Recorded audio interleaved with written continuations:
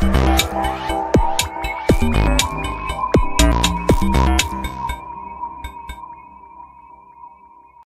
everyone, welcome to the Psychology lecture series. In this video, we are going to talk about phenomenology. Phenomenology is the philosophical study of the structures of experience and consciousness.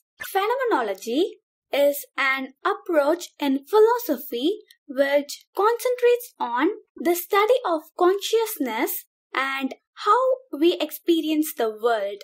This philosophical movement was founded in the early years of 20th century by Edmund Husserl, and it was expanded over years. In psychology, phenomenology is used to refer to subjective experiences or their study. Subjective experience is the sensory buzz and awareness associated with conscious mind. The experiencing subject can be considered to be the person or self for purposes of convenience.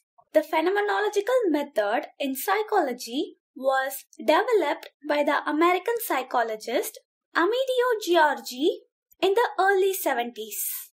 The philosophical psychology prevalent before the end of the 19th century relied heavily on introspection. Francisco Varela's attempts to train experimental participants in the structured introspection of phenomenological reduction has been demonstrated. Carl Rogers' person-centered psychotherapy theory is based directly on the phenomenal field. In 1951, in his book Client-Centered Therapy, Rogers acknowledged the connection between the person-centered approach and phenomenology. Rogers stated that his theory of personality and behavior was basically phenomenological in character. This clearly demonstrates that phenomenology and person-centered counseling overlap.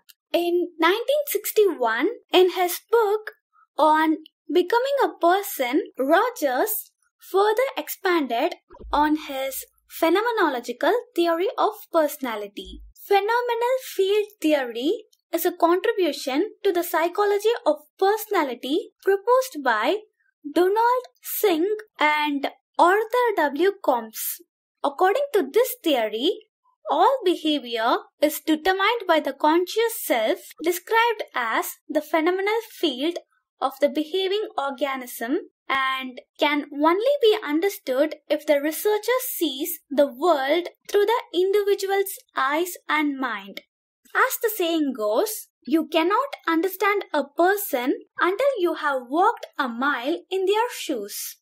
Philosophers have long confronted the problem of qualia. In philosophy and certain models of psychology, qualia are defined as individual instances of subjective and conscious experience.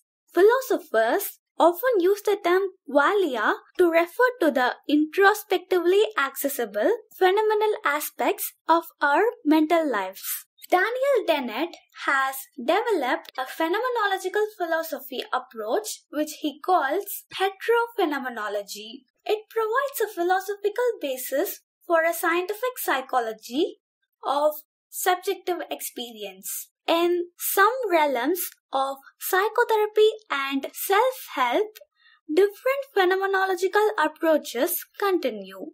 Notable thesis of Dr. Ron Hackey on the phenomenology of personal traumas, both a model phenomenological investigation and valuable clinical insights and discoveries in the growing field of early trauma and prevention. I hope you like this video.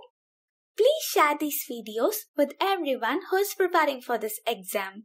Thank you.